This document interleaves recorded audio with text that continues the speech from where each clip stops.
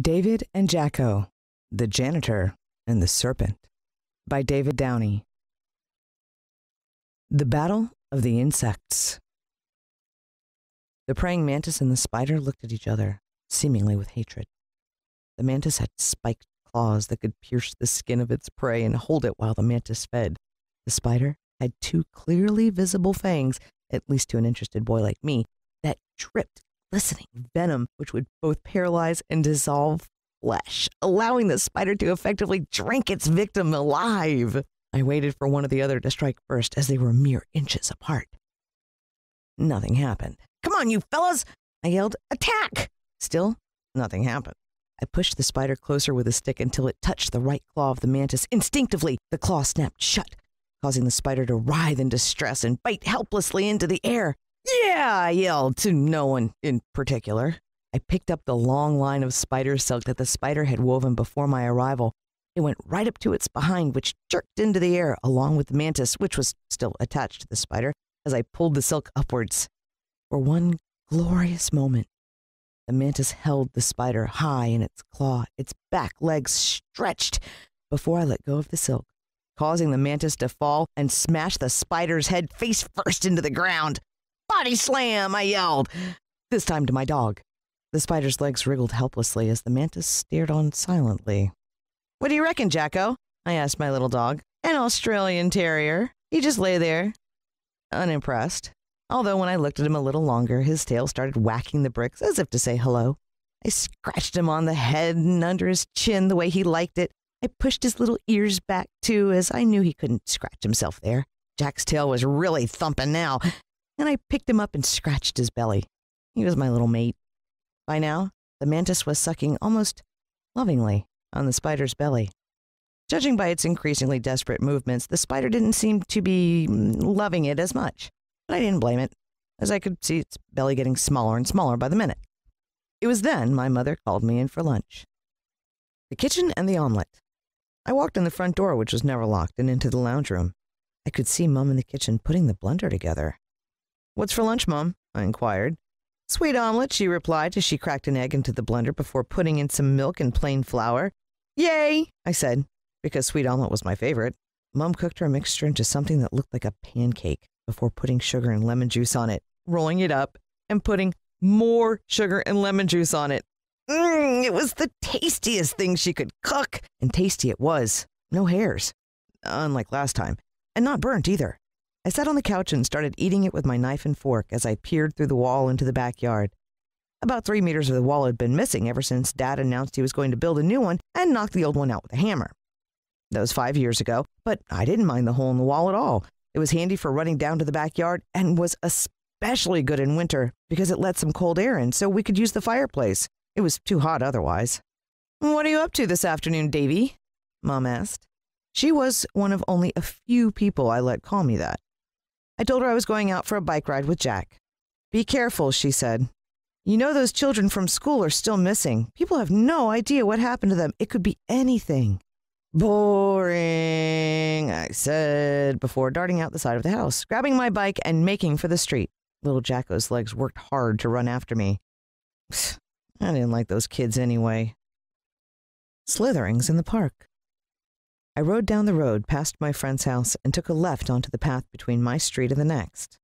It was a shortcut, really, and there were annoying crossbars along the way designed to slow down people like me on bikes or perhaps to stop people on motorbikes altogether. I tried to hacksaw them off once, but it was too hard. Past the last crossbar, I waved at the policeman who lived on the last house on the right before the next road. He marched me to my parents one day when I was having a flower fight next to his house on my 10th birthday. Today, he just clenched his fist and waved at me. Jacko scooted across the road, not paying as much attention as he should. I followed him on my bike, checking the traffic on both sides as my mother had taught me long ago. We kept going down the path on the other side of the road, down to the deli, where I bought our bread every day or so. I asked Jack to sit outside the store before wandering in and buying a chocolate frog for 5 cents, which was change my grandmother had let me keep after buying me some fake blood for my birthday. I sat in the park next to the shop and munched on my frog. Jack had noticed a crow in the long grass about 10 meters away and was poised to charge when all of a sudden it squawked. No, screamed. The most blood-curdling squeak squawk a crow has ever made, and promptly fell over dead. Jack and I bolted over to the dead crow, eyes bulging. There were 2 puncture wounds on its belly. Something slithered close by, but I couldn't catch what it was before it disappeared into the grass. Weird, I thought, before knocking off the rest of my frog and jumping back onto my bike. The disgusting school and the missing chicken. I rode past the bamboo at the end of the car park, past the house where the crazy lady lived, and on up towards the Jamboree Heights State School. It was named after a scout gathering which had been held the year I was born in the park where the crow screamed. It had to be in the running for the most disgusting school on earth. It was built next to both a sewage plant and a garbage dump. Why would adults choose to build a school in such a location, I thought? The stench was sometimes paralyzing. One little boy even had to go to the hospital after vomiting too much. Jacko didn't like the school either, particularly because he had been locked up a number of times by the cruel janitor, Mr Sniggles, along with a number of other children Mr Sniggles thought had misbehaved. They all had to sit together in a little cage until it was time to go home. I left my bike at the bike rack. We moved as quietly as we could behind the music building and towards the fence at the side of the school. While it was the weekend, you never could be sure who would be lurking around. Thinking the path was clear, we crept down the fence line towards the playground. After a minute or so, we came across an old woman with white hair who was watering her garden on the other side of her fence. "Have you seen my chicken?" she asked in a quiet voice. "I'm sorry," I said. "Your what?" "My chicken! Have you seen my chicken?" she screamed. She stared at me with her crazy eyes. I started running away towards the playground. "She's nuts," I said to Jack. We arrived at the playground, and I scampered up the wooden fort, climbed up the ropes, and using the ladder attached to its side. Jacko stood down at the bottom and looked up, wagging his tail. From the top of the fort, I was able to look right across the school. There was the oval where they made us play sports and do laps. Up the hill slightly were the classrooms, and beyond that, the big old tree that was used for backyard cricket, and the spot where we played marbles. There was also the old hut where Mr Sniggles, the janitor, was supposed to live, although I'd only ever seen him walking around the school scowling. I couldn't see any chicken. Jacko barked.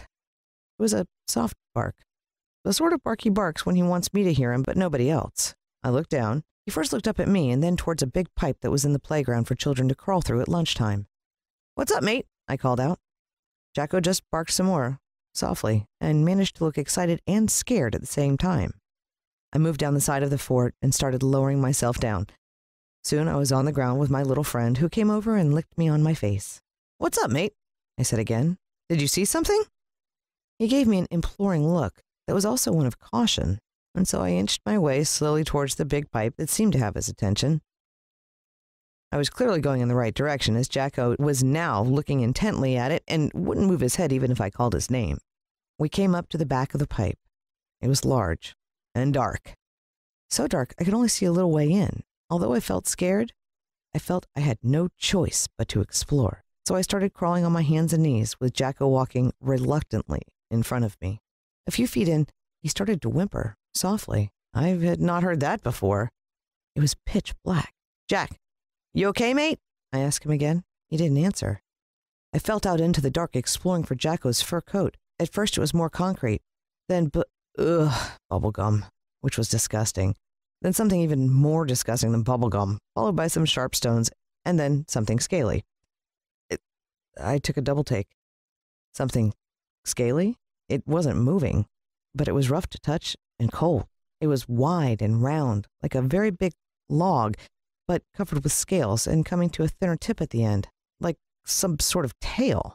I pulled back my hand for a second, then remembered Jacko and put it back into the black. I found the scales and then worked my way up around the edge to where the scales stopped. At that point, my fingers ran into fur and the familiar shape of Jack's little head. He was shivering. "It's okay, mate," I whispered. "Let's get out of here." I reached in with my other hand to grab him and to work my way backwards, but before I could do it, the scales moved. The tail, if that's what it was, moved. It started moving away from me. I could feel it go under my fingers, and it took Jacko with it. Panicked, I grabbed the end of the tail just as it was getting out of my reach. I was hoping to stop it, but it was so big and I was so small. I was just dragged along behind it into the darkness. Mr. Sniggles' dinner. I was dragged along the bottom of the pipe into the dark for what seemed an eternity before coming out into the late afternoon sunlight. The first thing I saw was Jacko, who was still in front of me, huddled and shivering. The second thing I saw was the end of a massive snake I was holding on to. It was ginormous. It was the biggest creature I had ever seen, except for elephants.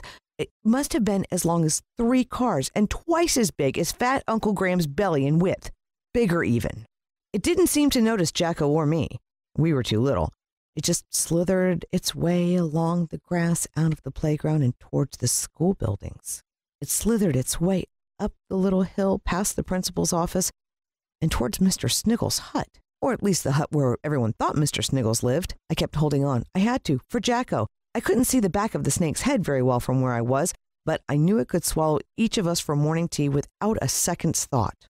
I wasn't going to let my mate Jack get eaten by a snake, even a snake as large as this one, so I kept holding on, even as I was dragged over more rocks and stones and other unspeakables in the playground. It was quite clear to me now that if Mr. Sniggles did live in that hut, then he was in for a nasty surprise. The giant snake headed straight for his door. I wanted to call out to warn him not to come out, but I didn't want to draw the snake's attention to us. Not even cruel Mr. Sniggles deserved to be eaten by a snake. The snake arrived at his front door and paused for a moment. I took advantage of this to let go of its tail and grab Jacko, who was still cowering in shock. I was considering which direction to run when something unexpected happened. The snake slithered through the door. Not through the door exactly, but through a door in the door. A snake door. It's all it could have been. It was too big for a cat door. It was too small for a human door. But it seemed to fit the snake perfectly. This led me to only one conclusion. Either the snake lived by itself in the hut that we all thought was Mr. Sniggles' hut, or, more likely, it lived with Mr. Sniggles. It was Mr. Sniggles' snake. I quickly moved up to the side of the hut, Jacko under one arm, to take a peek into Mr. Sniggles' window. He was there all right. A beast of a man, with a big bushy beard that looked more complicated than a bird's nest, although he obviously solved its mysteries often enough to eat well, as he had the belly to prove it, and various food stains and leftover blobs of, who knows what on his shirt. Mr. Sniggles was a mess, but he was a mess with a pet snake. I could hear him talking to it. "So, Sneaky, what have you brought me for dinner today?" he bellowed, with his belly wobbling and his beard shaking. Food scraps fell onto the floor as he spoke. Ugh. I took a good look at the snake for the first time, which had wrapped itself into a coil, but still took up half the room. Bigger than I guessed. It had a huge diamond head and a mouth that could easily accommodate both Jacko and me. A long red tongue forked into at the end, slithered out every 15 seconds or so. Gave me the heebie-jeebies. "I said, what have you brought me for dinner?" screamed Mr. Sniggles. I wondered what Mr. Sniggles expected the snake to have brought him for dinner, especially as it had no arms, unless he meant us. The snake raised its head until it was level with Mr. Sniggles' head. For a moment I thought that Mr. Sniggles was going to end up to be dinner instead, until I saw a football-sized shape halfway down the snake's belly.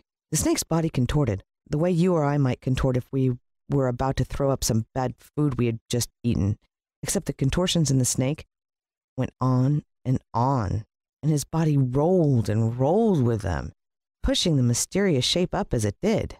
Eventually, the shape reached the top of the snake's body, and with an audible crack, the snake dislocated his jaw and opened his mouth wider than I thought possible. Then a chicken appeared. A whole chicken. Then the snake made a noise a human might think of as a rude burp, and the chicken flew across the room and onto the table. "A chicken?" screamed Mr. Sniggles. "I said a fat child, not a chicken." The snake didn't seem to care what Mr. Sniggles said, and settled back down into its coil for sleep. "Whatever am I to do?" muttered Mr. Sniggles. "A chicken isn't enough. No, not for the likes of me it isn't. I must have some more. More, more, more! A chicken won't do. No, not at all." Mr. Sniggles walked around and around in circles, rubbing his belly as he talked to himself. "I'll tell you what, Sneaky, I will go out and buy some ingredients to go with the chicken, and you can go and get some more meat, properly this time, a nice fat child. There are plenty of those to choose from. The last one was skin and bones. We need some nice fat for rendering in the pan. Yes, we do. The snake opened up one eye as Mr. Sniggles spoke. Perhaps he understood what was going on. Yes, I'll go now, Snaky. Off to get garlic and rosemary and white wine and olives. They will go well with those cherry tomatoes, they will. And you will get me a fat child, and we will render the fat and have nice child and chicken stew. Yes, we will, with olives and cherry tomatoes and salt. Always plenty of salt. Perhaps some chili flakes. I was now the one in shock, and Jacko started comforting me by licking my hand. Mr. Sniggles was cooking and eating the children. They were being hunted by a giant snake. I was horrified. Mr. Sniggles gathered his things and opened his door to go out shopping. The snake, that did seem to understand after all, followed him through his snake door, presumably looking for a child like me for Mr. Sniggles' dinner. Hopefully I wasn't fat enough. I didn't want to find out, though, so Jacko and I crept around the other side of the house to avoid the snake. Before too long, we were past the front door and about to head back home through the school gate, but then we saw the snake. It had stopped and was slowly raising its head into the air. Its forked tongue darted in and out, as though it smelled something it liked. It started to turn back in our direction. We had no choice but to run into the hut through the snake door so it couldn't see us. Mr. Sniggles' hut. The snake door flapped closed behind us. Before we could even get our bearings, we were hit by the smell. A disgusting smell. A smell of rotten flesh and slithering horrors. A smell, perhaps, of chopped up children, whom at their gruesome ends in a pot tended by a grotesque madman with a tangled beard and giant belly. Both Jacko and I gagged involuntarily, fighting back the urge to spew. I didn't know dogs could gag. The hut was not much bigger than my living room back at home. There was a corner where the snake coiled, which was relatively clean except for some old snakeskin piled up in a heap. A partially digested chicken was on the table in the middle of the room, along with a wooden spoon and sharp-looking chef's knife. I was not sure, but it looked as though the chicken's face was frozen in a final expression of horror, the sort of expression a chicken would have when it realized it was being eaten alive and about to be digested by a giant snake. There was a stove on one side of the hut, wood-fired. A giant pot sat over the hot plate. If this wasn't dinner for Mr. Sniggles, then I wasn't sure what it might be. Perhaps it was a child's stock he kept adding scraps to that never stopped simmering. Curious, even in my fear, I crept towards the stove and pulled the lid off the giant pot. To my relief, there were just vegetables in there I recognized, like carrots and onions and bay leaves, and even some celery sticks. Perhaps Mr. Sniggles was just mentally deranged, I thought, and had a pet snake and a vivid imagination. Sure, there were some bones and meat in there, but they could well be chicken, just like the one the snake delivered up earlier. It must be chicken stock for making soups and the like. I lifted the giant lid to put it back on the pot when something new popped to the surface of the liquid. It was all white, like an egg. Perhaps the chicken had an egg in it, I thought. Or Mr. Sniggles had lost his marbles and makes his stock with eggs as well. Except the egg was peeled. It made no sense. I stood up on my tippy toes to get a closer look at the egg. It was right in the middle of the pot, next to a carrot. The egg turned over as the pot simmered. It was an eye! A child's eye! Oh, I dropped the stock lid in horror, which made a loud clanging noise. Jacko started barking, whether in excitement or fear. I couldn't tell. We were in trouble. I took a look outside the window near the door. The snake was only a minute or so away from the hut, and its huge frame was slithering right towards us with some determination. In panic, I looked around the room for somewhere to hide. Jacko was barking loudly now, no doubt making the snake slither even faster. "Jack, mate, shut the hell up," I whispered, eyes flickering back and forth. I could hear the snake now. It must have been only meters away. "Crap," I said to myself softly, even though I knew it wasn't a word I shouldn't use. The snake door started to open now, slowly, as though the snake was being cautious. It was too late. We'd run out of time. Jacko and I were about to be eaten alive. Into the belly of the beast. Panicked, I grabbed the chef's knife from the table next to the corpse of the terrified chicken and considered my options. There was no way I could win a fair fight against the snake. Each of its fangs was larger than my knife, and it probably weighed 10 times as much as me. Little Jacko's teeth wouldn't have even pierced its skin. I knew I had to take desperate steps if either of us was going to survive. "Jacko, mate, do you trust me?" I said. Jack looked at me quizzically as I pulled the old snakeskin over me and hid in the corner. "Mate, I'm sorry. You're just going to have to trust me. Try and hold your breath and avoid the fangs." Jack's eyes widened, as though he understood what I said. He didn't have much time to consider the implications, though, because at that moment the snake's massive copper head appeared in the doorway and immediately focused on my little friend. Jack immediately went into shock, like he did in the pipe. From my hiding place under the snakeskin, I could see his little body shaking. He cowered to the ground as the snake made its way through the door. It just seemed to keep coming meter after meter until its whole massive frame was in the hut. Little Jack had stopped shaking. He appeared to be playing dead. At least I hoped he was playing. Perhaps he had passed out from shock. The snake inched its way closer to Jack's body. I clutched my knife, trying to work out if I could do something that wouldn't result in us both being killed. The snake's jaw popped as it dislocated a second time. Slowly, torturously, it wrapped its mouth around my little dog. First his little tail, his back legs, and his little belly, before finally, horrifically, his little head disappeared into the darkness without so much as a whimper. I knew I didn't have much time, but I had to wait. The snake was working at moving Jacko down to its lower belly. As his body rippled and contorted, I could see my little friend shuffling down his digestive tract. 10 seconds passed. 20. If things didn't quickly proceed as I hoped, then I was in real trouble. Finally, after what seemed like an eternity, the snake rested its massive head on the ground and closed its eyes. It was having a siesta in order to digest my dog. I carefully pushed the old snakeskin aside and crept up to the sleeping snake. Its tongue slithered in and out as it breathed. I lifted the chef's knife high.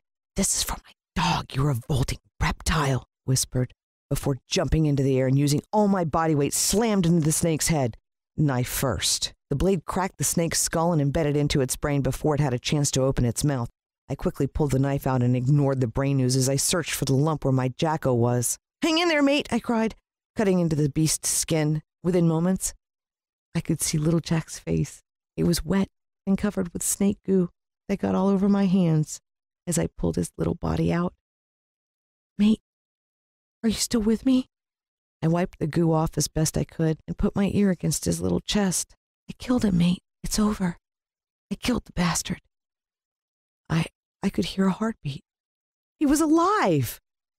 I massaged his little head, scratching him the way he liked. I called his name some more, tickled his belly, and did what I could to bring him back from his deep state of shock. His eyes opened, and he blinked. "Welcome back, mate. It's over." It was then I heard Mr. Sniggles' voice from outside the door. Mr. Sniggles' comeuppance. "Snaky! Snaky!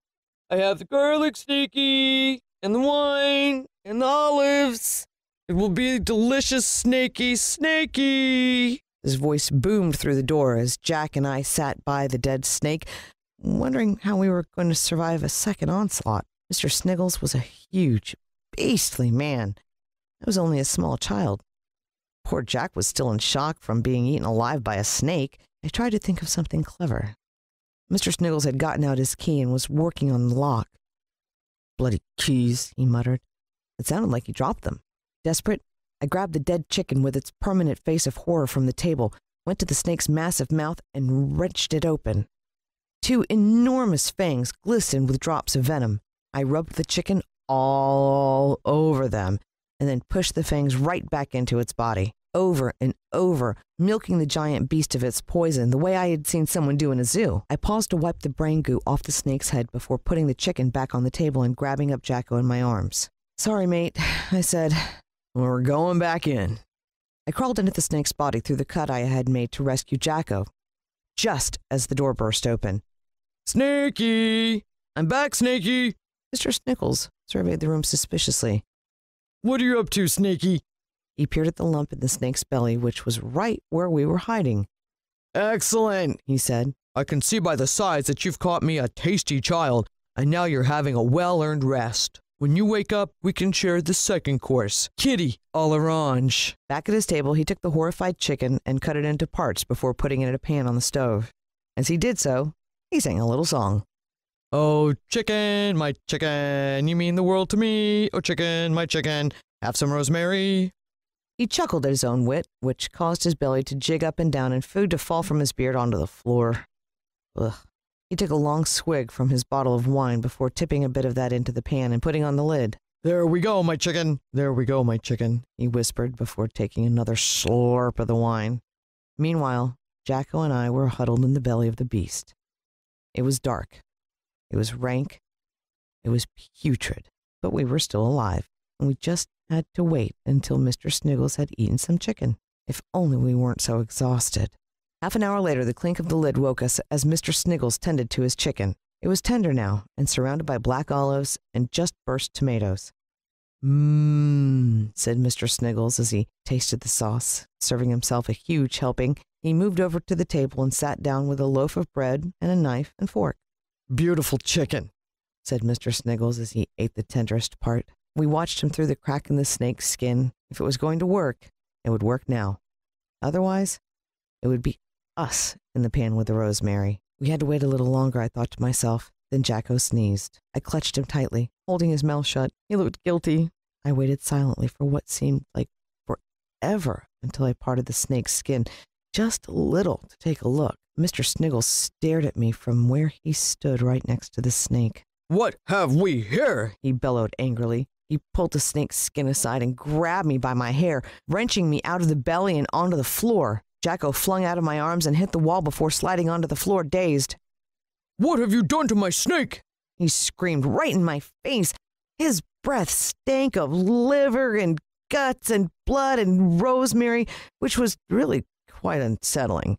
Small bits of food sprayed out of his beard as he yelled, which was even more disgusting. You're going into the stockpot, he cried, and picked me up again by my hair and walked me over to the pot. There was only one way I would have fit in, and that was if I wasn't in one piece. He used his free hand to hold up the chef's knife. Prepare yourself, he whispered, and moved to bring the knife down on my hand.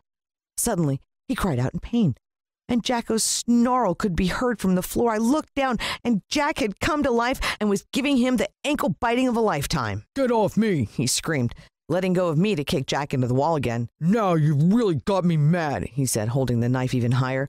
I shut my eyes and prepared to be chopped into pieces for the stockpot. At least I tried to prepare myself. I waited some more, and some more. Then I opened one eye. Mr. Sniggles was still holding the knife, but he was quickly twitching back and forth like a grotesque hummingbird, and white foam started frothing from his lips and dripped into his beard and its filth. His eyes rolled into the back of his head. Eat too much chicken? I asked, feeling both clever and relieved. Mr. Sniggles' twitches got bigger and more frantic until his arms and legs were flailing around in what could have been a perverse voodoo dance. The chef's knife flung out of his hand and stuck tip first into the wall. Mr. Sniggles' mouth opened slightly, and he groaned slowly as he jigged. Clearly, the massive dose of snake venom was working its way through his body. The groan increased in intensity until it became a loud, ghoulish moan that got louder and louder and louder until it hurt my ears. Then it stopped, and he was still. He looked straight at me, white froth dripping from his putrid beard onto his still wobbling stomach. You, child, he rasped, are a murderer. Then he screamed a scream that no janitor should be able to scream. It was low and then high and then every pitch all together until it filled the hut and filled my head, and Jacko wailed in distress with him. Lesions appeared on Mr. Sniggles' face. The venom was breaking down his flesh. His unholy moan continued as the lesions grew, revealing muscle and then the bones of his skull. Still, he wailed. He wailed as his body drooped and shrank, and the very flesh dripped off him onto the floor. He wailed and wailed until he was half my size, and he still wailed, although it got softer and sadder the more he shrank. Eventually he collapsed into a bucket full of mush and a pile of bones in the middle of the hut next to the dead snake. The wailing stopped. I looked at Jacko, and he looked at me. Bloody hell, I said. That was theatrical. Home. I rode my bike back into the driveway. Jack followed behind. He stopped at the tap outside of the house, just past the driveway, his tongue lapping up drops of water as they dripped down. His tongue had a little black birthmark on it, which I'd never noticed before. "David!" called my mother. "You're just in time for dinner! Wash your hands!" I walked down the side of the house and through the sliding door. We were eating at a table Dad had bought that was too big for the room, just off the kitchen. He never wanted to admit that it was too big, though, so he refused to get rid of it. We sat huddled as a family at the oversized table.